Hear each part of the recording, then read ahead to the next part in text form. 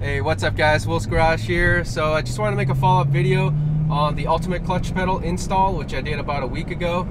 I've been driving around for about a week now, testing it out, and I've made various adjustments to it to fine-tune it to my personal preference, and I think I found the perfect sweet spot, so I just want to share it with you guys. So the ultimate clutch pedal has 3 mounting holes for the over-center spring. The hole furthest from the pedal is the lightest setting, and that's OEM equivalent, and the hole in the middle is the quote-unquote sport setting, which is a little stiffer, and then the hole closest to the pedal is the stiffest setting. So when I first installed it, I set it to the middle position, which I thought is perfect, or not perfect, but which I thought, you know, is a good starting point, because I want the pedal to be definitely stiffer than the OEM setting. And I honestly was completely disappointed when I first installed it. And the reason is because the pedal would kind of stick to the floor for about 5 seconds or so. And wow, I've never driven this road before, but the scenery is beautiful.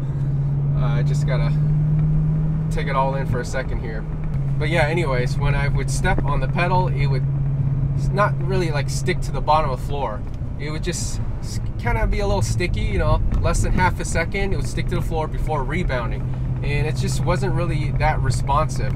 So I kind of freaked out in the beginning. I thought, oh crap, I must have installed it incorrectly, or I damaged the master cylinder, which was really alarming because the car only has about 30,000 miles on it right now.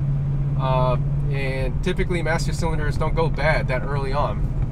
So I decided, you know what, maybe it's the adjustment of the stiffness setting. So I changed it to the stiffest setting, which is the hole closest to the pedal, and still I had the same problem. The pedal would still stick to the floor for about half a second before rebounding. So I decided to remove the spring completely, and that totally did the trick. That solved the problem. It made the pedal feel completely linear.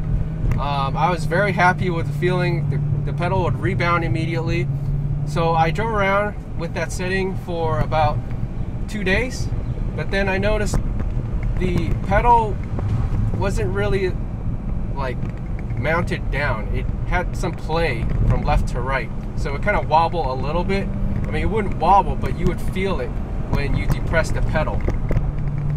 So what I did was I ended up reinstalling the over-center spring, but I only put in the inner small spring.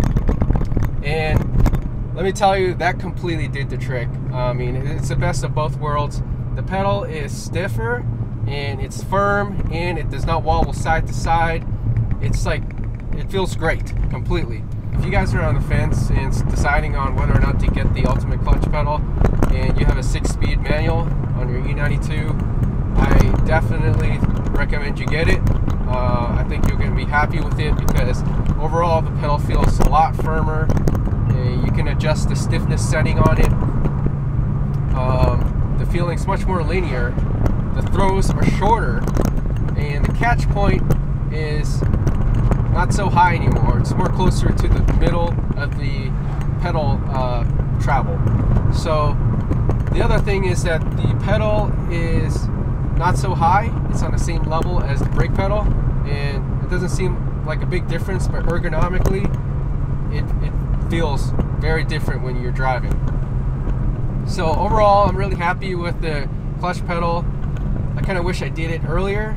If I had to point out any downfalls with this pedal, it would be the fact that it kind of exposes the other downfall on the 6-speed car, which is the shifter. So I've been looking into maybe upgrading the shifter. So I've been doing some research on different short shift kits. So I haven't decided on one yet, but once I do, I'll definitely post a video on it, on the install and my thoughts on it. So stay tuned for that. I hope you guys enjoy this video.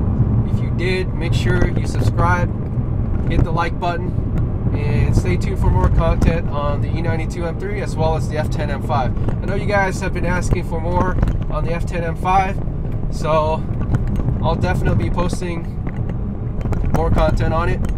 So stay tuned for that. See ya.